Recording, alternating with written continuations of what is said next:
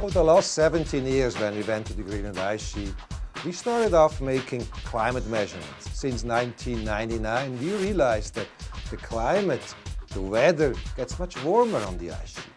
The ice that melts increases, and we realized there were more icebergs going out into the fjord. Having this big melt, that generates a lot of melt ponds. That means small lakes on the ice sheet. And this water flows down into big holes. We call them moulins. And that's where the water goes into the ice and all the way to the underside of the ice sheet and lubricates it. And that's why the ice is moving much faster towards the coast. The problem is a moulin like this. None of my grad students volunteered to go straight down this hole to make the measurements. So we were developing instruments that we can insert into these moulins. And I have one example here. This is a laser that shines a pulse and measures the reflection. So you can measure the volume of these cavities. In the lower part, I have a camera system.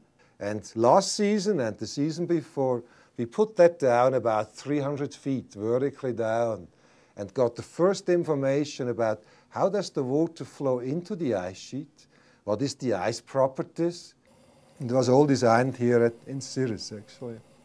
We developed this kind of instrumentation, which is unique, because as a research unit, we are not just working in atmospheric science. We have engineers working with us.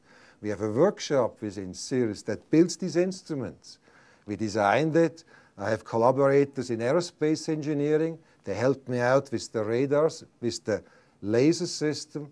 And we have radar as well. These are wavelengths that can look through the ice. So we can map the entire ice sheet all the way to the bottom. And then with the computer graphics, we can dive in. Instead of my grad students diving in, we go in with our computer.